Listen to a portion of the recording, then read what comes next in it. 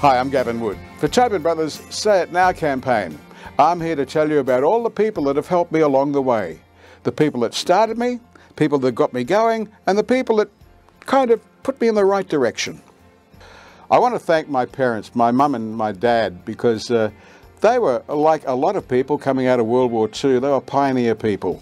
My mum used to ride a horse 15 miles every day to school, and then go to school, lunchtime feed the horse, and then in the afternoon ride the horse 15 miles back home to a country property in a place called Wallumbilla.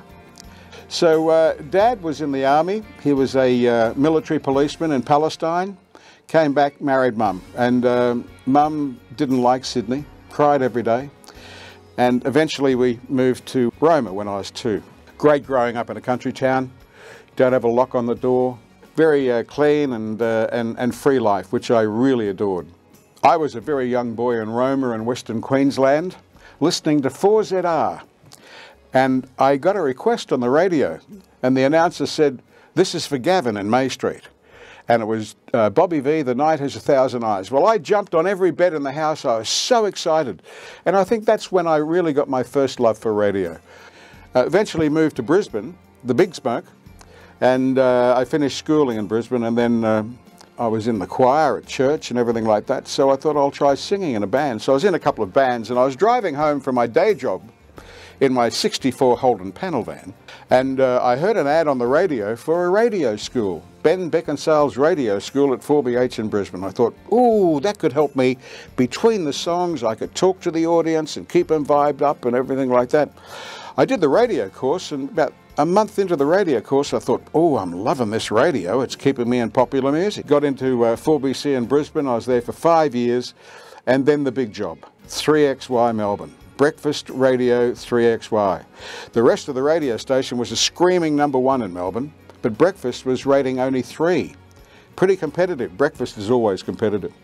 So we sat down and came up with a good strategy, and the next survey I was #1 and kept it there for the next few years. So one morning I was finishing breakfast, and at 9 o'clock Paul Turner, the jock, late night jock, who was doing voiceovers on Countdown, came into my studio, and he said, "Gavin," he had a bit of a rough voice, he said, "Gavin, what are you doing after 9? I said, "Nothing."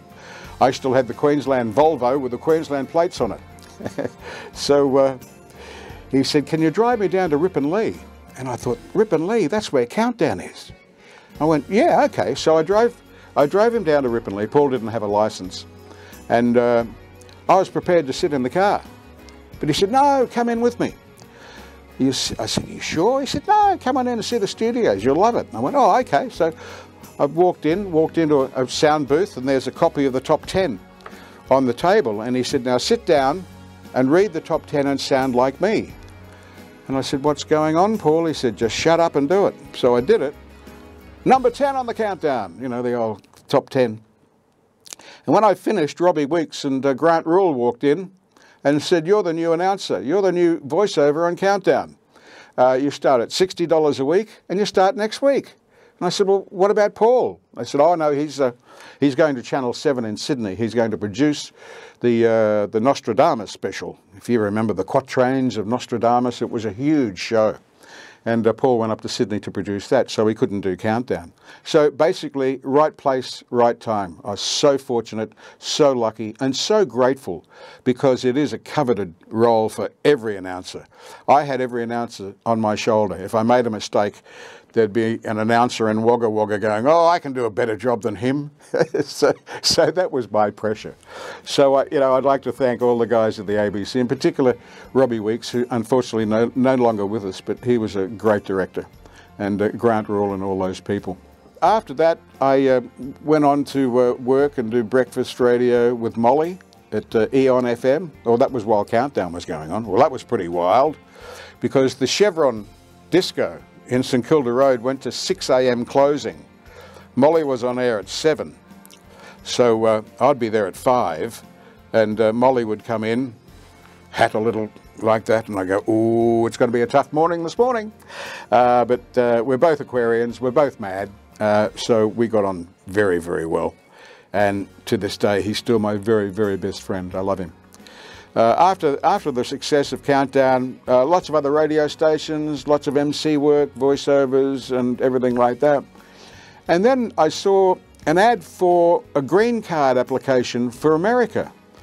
And I thought, gee, that would be good, because I always try and climb the highest mountain. I never climb a small mountain. I always go for the top if I can. And I thought that would be interesting if I could get that. So I applied and I won. Oh, and in the meantime, I did 15 years of Tats Lotto draws on Channel 7 with Marianne Van Dorsler. So I go and I do one draw for 15 years and then I win another draw, which is the green card lottery draw. So I thought, you know, I should do it, because I don't want to sit on the porch when I'm 70 saying, you know, I should have done that. You know, you don't want to have any regrets in your life. You want to go through and try every opportunity. So I went to America, stayed there for 12 years, loved it.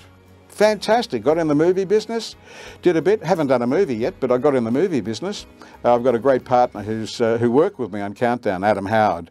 And Adam's done 125 movies in America, visual effects and sensational stuff. He's just finished a movie now and he's going into post-production. So he's my partner, and we've got about 65 screenplays that we're actively working and trying to sell in America right now. So look, it's all fun. It's all been a great career. So I'd just like to thank all the people that jumped on the Gavin Wood bandwagon. You're all near and dear to me, and I thank you so much from the bottom of my heart.